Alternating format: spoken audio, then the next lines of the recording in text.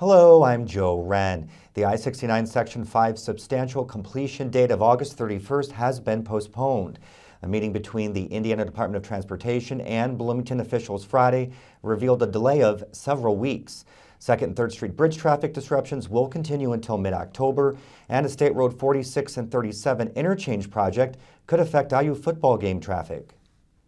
The road won't be up to speed. We don't know when it will be up to speed. There's going to be a lot of lane work still to be done, a lot of painting and guardrails and other things that have to be done.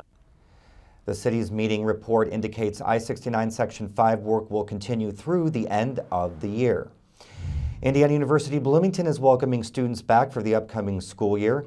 This year, IU scheduled 2 move-in days on Tuesday and Wednesday rather than just one day in an effort to relieve traffic congestion. It's been going pretty smooth, yeah. We came straight in, well, not a lot of traffic, and they directed us straight here. And, you know, he's got to go sometime. But I don't know that I'm ready, but he's got to go sometime. This year's freshman class is the largest ever and includes students from 44 states and all 92 Indiana counties. And 2 proposed developments, one on Bloomington's far east side and one on the north side, could add more than 1,400 new bedrooms to city housing stock.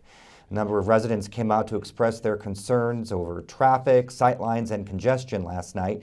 Officials say there are still lots of questions to be answered about how the city is to grow because much of the language isn't settled in the city's Unified Development Ordinance. And now here's a quick check of the weather forecast for tonight. Mostly cloudy, lows down to 68 degrees. In the 5-day forecast tomorrow, 82, a 50% chance of thunderstorms, then more rain the rest of the week with highs in the lower 80s. More news online, WTIUnews.org.